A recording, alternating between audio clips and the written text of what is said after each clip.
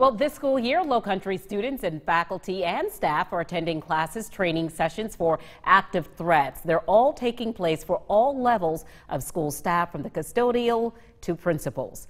News 2's Dorchester County reporter Danielle Seda gives us a recap of what happened today. This morning, District 2 faculty members spent their morning in a classroom. During this training session, they were taught all about methods of protection, including barricading, fighting, flight, and first aid.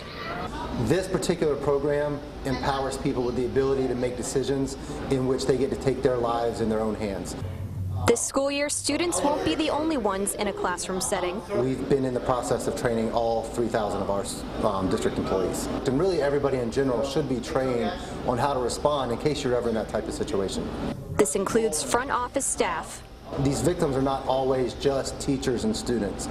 So a lot of times when a shooter comes through the door, or anybody that intends to do harm comes through the door, the office staff is going to be the first people that they encounter. Active threats including Sandy Hook and the Orlando Pulse shooting were evaluated during the class. Audience members tell me that these tips and tricks for defense were not only useful for inside a school, but for outside one as well.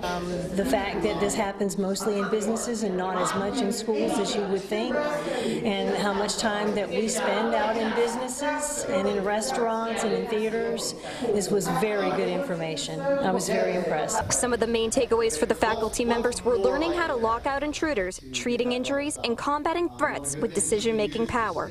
This craziness never happened before, so you really didn't think about an active shooter coming in, but now you see it all the time, so it really makes a difference. It makes you think a little more about protecting yourself and others. With each training session, the school district is hoping to provide their staff with tips, techniques, and the option to use the time that they have in the most efficient manner. There's no more policy that says you just hide in place and wait for somebody to come get you.